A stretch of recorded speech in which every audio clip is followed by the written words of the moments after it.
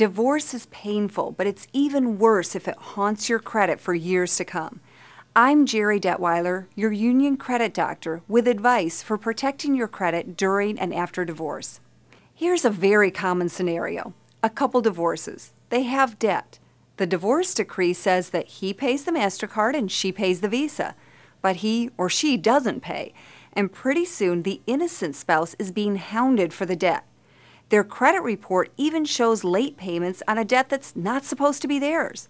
The problem is the divorce decree does not erase the original contract with the creditor, the one that said you both agreed to pay back any balances. So if you do split up, make sure you first close any joint accounts from future charges.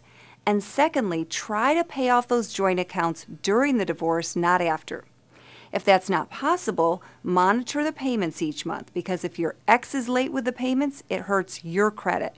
You may need to step in and make the payments or get help from your lawyer. Union members can get a free half-hour consultation with a lawyer through the Union Plus Legal Service. Visit unionplus.org/legal or call 1-888-993-8866 to find an attorney.